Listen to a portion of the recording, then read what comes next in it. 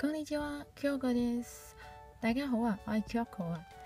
由今日開始呢，我就會將我每一日溫嘅日文呢都拍片做成記錄，放上去 IG 同埋 YouTube 嘅。如果你都想一齊溫書嘅話呢，你可以 follow 我嘅 IG 或者 subscribe 我嘅 YouTube 都可以嘅。咁呢，今日我哋溫嘅文型呢，就係第一個，哇です係啦，呢一個呢，成日都睇日劇嘅時候呢會見到嘅乜です咁樣啦。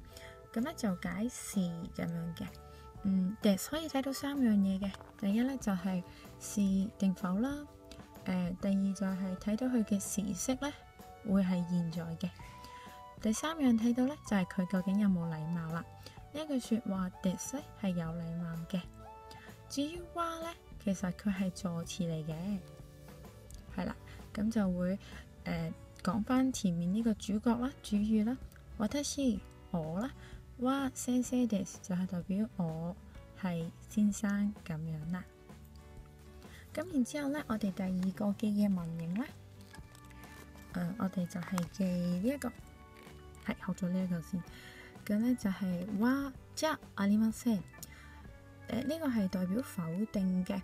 即係頭先です就是咁解啦，咁佢嘅相反呢，就係じゃありません。譬如問嗰個人，佢係咪學生啊？あの人は學生ですか？